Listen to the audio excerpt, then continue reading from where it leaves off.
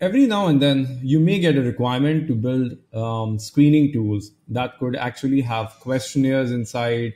A user may need to answer them, and at the end, they may get a result. So, one of such tool could be for the COVID-19. So, let's see how it can work.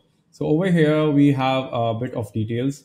This could be the front page where you have you have the details regarding the COVID-19, what is COVID-19, then what are the symptoms for it, and then how can you prevent that, etc.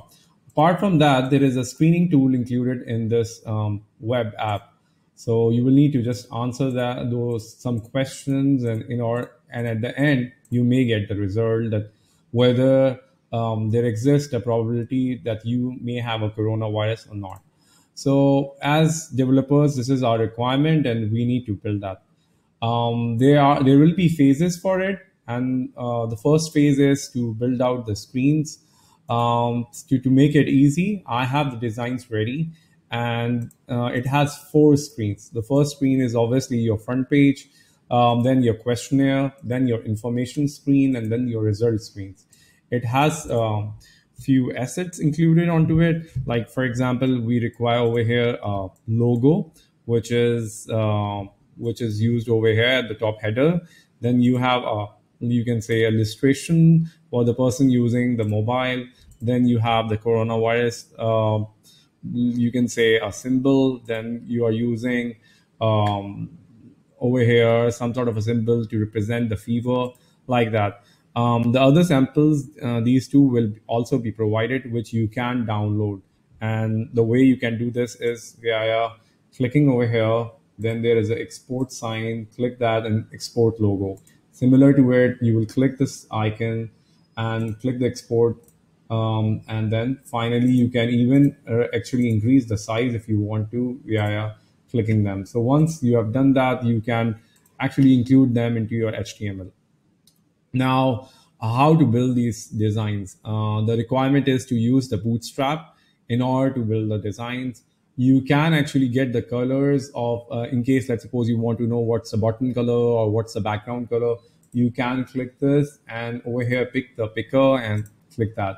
Once you do that, you can actually get the hex code for the background or even the buttons. You can do the same way.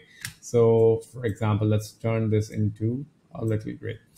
Okay, all good. So the next step will be like how you can actually have all four of them at one place, and later on we will combine them by using the JavaScript.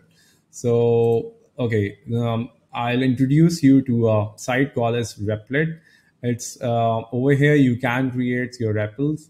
Basically, you'll go over here, you'll get new REPL, and if you will scroll down, you will see over here HTML, CSS, and JavaScript. Give your app a name. So, for example, I can call this a screener app, and then I'll create the app. And once I've done that, I can actually create very similar to Visual Studio. You can create all the folders and the files that you need. So initially, it comes with your index.html, script.js, and style sheet.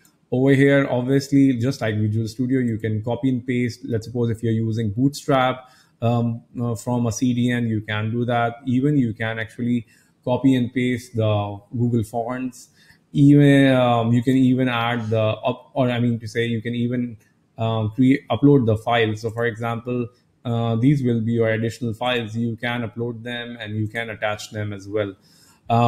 For the submission of this challenge, these four screens, I would say create them like index 1, index 2, index 3, index 4, so you can visually view them, and so as I can review your output as well.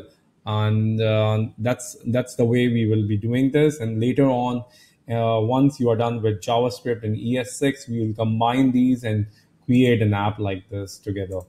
Will wish you all the best, and I look forward for your output using the Bootstrap. So remember that you need to use the Bootstrap, not the normal responsive media queries. I want you to especially use actually Bootstrap over here. Thank you.